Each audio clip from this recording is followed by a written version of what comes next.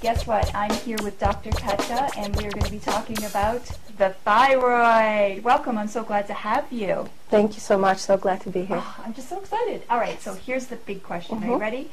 Why is the thyroid so important? Thyroid is an amazing organ, just as any other. The thyroid really is important because it's responsible for the metabolism in the body. So every single cell really needs the thyroid hormone to regulate the metabolism. And then it's a part of the bigger picture and of the endocrine system, so it's actually part of the whole as well. So can you, like, you know how you can go with sometimes one kidney, and can you go without a thyroid? You can go without a thyroid, but it's only because we have hormones now. So people that had their thyroids removed, they have to be on basically long-term thyroid replacement. Oh, okay. Yeah.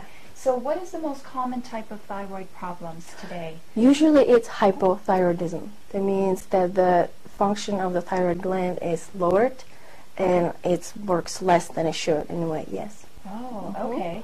And what is the proper way to test for thyroid levels? Because I know that conventional doctors test a different way, and so I would love to know how on the natural side that you test for this. Correct. So really the thyroid panel should consist of the TSH, which most people really get done by the conventional doctor, but also the actual thyroid hormone.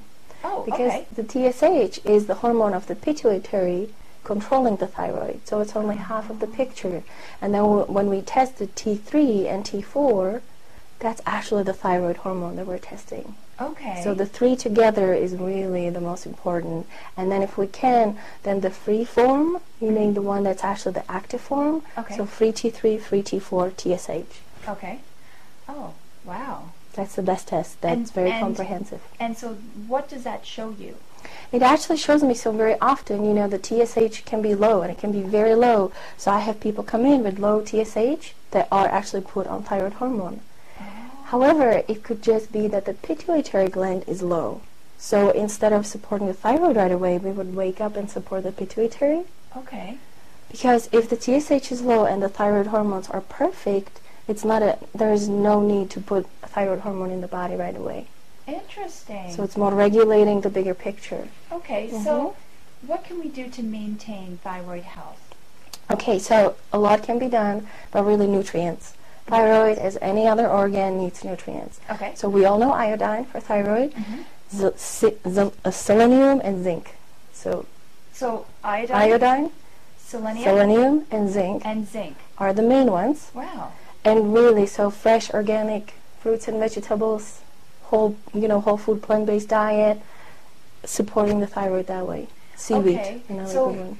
I know that when we had the scare with Japan and their nuclear, you know, everybody was out buying potassium iodide, right? Is that the same type of iodine that you would use for the thyroid? Actually, if the iodine is low, and then so what I would do if the thyroid levels come back off or low, so then we would test iodine also. And if that comes back low, then we would support the iodine, such as in the form of the potassium iodide. That's a good way to support it. Okay. But if you just want to do just a basic support of nutrients, then from food would be just enough. From food makes sense. Well, thank you so much. Now.